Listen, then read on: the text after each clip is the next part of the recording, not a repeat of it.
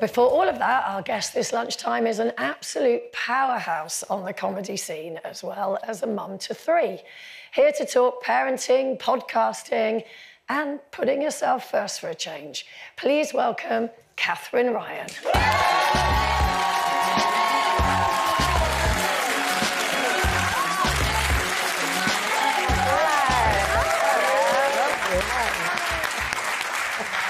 Hello, hello, hello. Loving the outfit. Oh, my God, you look amazing. Thank you so much. Very, very nice indeed. Now, you've made this programme, Katherine Ryan's Parental Guidance. Yeah.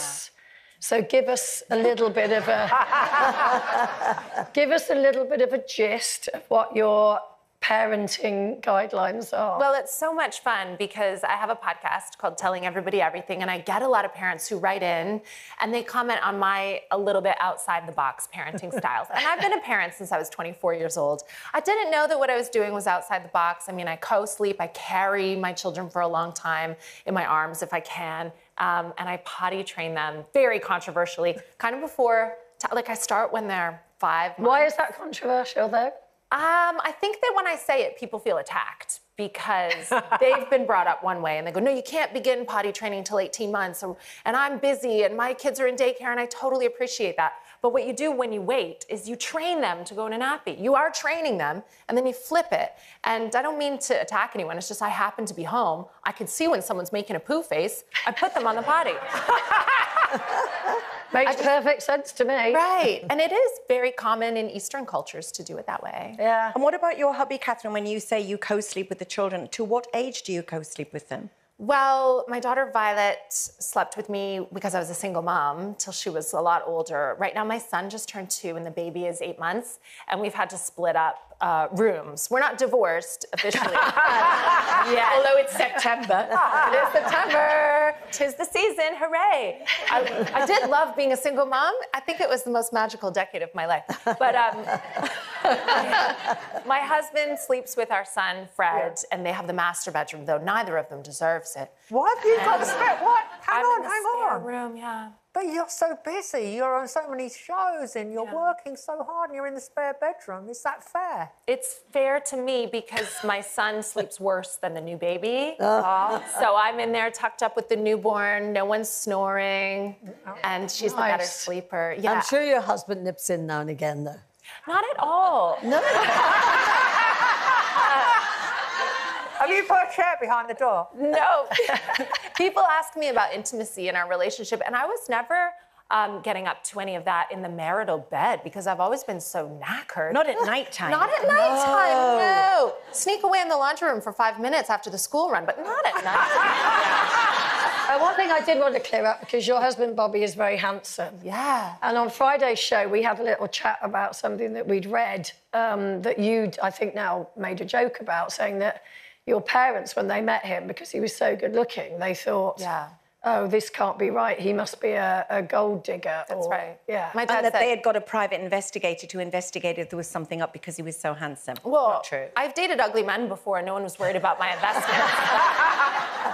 My dad said, look at him, Katherine, he's either a gold digger or blind in one eye. Because if he's the good-looking, if we were Bennifer, he would be J-Lo. And that's very controversial. Because in my industry, especially, I'm friends with lots of men, successful men, and their wives are younger and way better looking. No offense, Ramesh, but I'm the only one who happens to have this really sumptuous husband. But his good looks are a bonus. I've loved him since I was a child. They're a bonus, yes. Actually, you have a very unusual style of comedy, and I'm just wondering, because you're quite caustic, obviously, you're very upfront, very out there. How did you devise the type of humour you were going to go along with? Well, that has evolved over my career, Gloria. I think in the beginning, I would settle for any laughter. So uncomfortable laughter counted as laughter. And I was a real shocking comic because I liked that kind of comedy, but I didn't understand the nuance of how to do it correctly. And then I just softened. People use that word, you know, Katherine's really softened. I think what they're saying is I got fatter and old. You definitely haven't got fatter, but the shows I've done with you... Damn it. I gained 3 stone with my son. Another reason in the column of now. me being against men entirely. Thank you, I've lost it because I'm busy. Go on. No, what?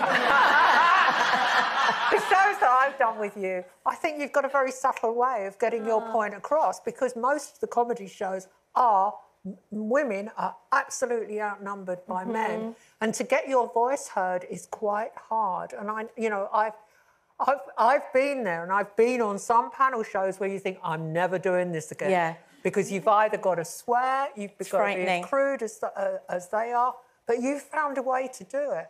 I think that when I was afforded the opportunity to do stand-up comedy in this country, I felt so lucky, and I was also very desperate because my daughter was 3 the first time I was ever on TV, and I needed to make it work because the rent was due, and I could run out the window or I could just have an authentic voice. And I never felt that I was competing. I just wasn't afraid. You know what I mean? I was afraid of my rent not being paid. I wasn't afraid of like, oh no, John Richardson's funnier than me. Oh well. You see, the thing about being a stand-up comic, even though, you know, all of us have done stage as actors or for various reasons, but to me, it is the bravest, most scary thing that you can ever do. And I watch you on stage and think, what do you feel like before that? Because we've just opened in our tour. Yes. We were terrified. Jane's lost her voice. I've got a sty coming. And I've heard you saying that having lupus, which we know is a horrendous condition that our own Kelly Bryan has chronicled on this show, you said having lupus allows you to be stress-free. What do you mean by that? Yeah, it's a controversial comment in the autoimmune community, but I feel very blessed to have lupus because as soon as I started getting very ill when I was in my early 20s, I realized that stress really exacerbated all of those symptoms. And just being a very naive, like early 20s young woman, I was like, well, then I better not get stressed because I get a fever when I'm stressed and I get joint pain and I feel really sick. And since then, it really pushed me in the direction of nothing matters very much and very little matters at all. And I just don't have any anxiety at all. And I think that's probably why you're good friends with your husband's ex-wife. Because you're not stressing about it. I love my husband's ex-wife, but I've never met her. But well, you love her in theory. Yeah, I love that he's divorced. It is. And I love that September is divorce month because my advice to women who are looking for a partner is that you should never marry a man on his first try. What I love about my husband is that another woman has already humbled him. I agree. Trained him up. So you don't think of it as shop soiled, used goods? Not at all. My husband knows he can't do better than me because he's already tried. There you go. Well, look, before you go, Katherine, we've got to ask you, because we were discussing wonky veg, and we've had quite a few wonky veg pictures from our viewers, so I would like you to judge. So Mari grew this one with her granddaughter, dear. Unfortunate. Her granddaughter, Lindsay. This is, I think, Mags Carrot, who works in the fruit and veg department. Now, she's spotted her fair share of wonky produce. Which do you think is the best of those two? I think it's great that we're embracing wonky veg. I think the first one is the winner for me. Marvellous. I'll take anything at this point. There we go. Well, Katherine, as ever, it's been an absolute pleasure. And your Katherine Ryan's parental guidance is on the W channel. When is that coming up? Years from now, probably. We're still when the kids have all left home. Yeah. Well, thanks anyway for joining us. Always lovely to have you. Katherine Ryan.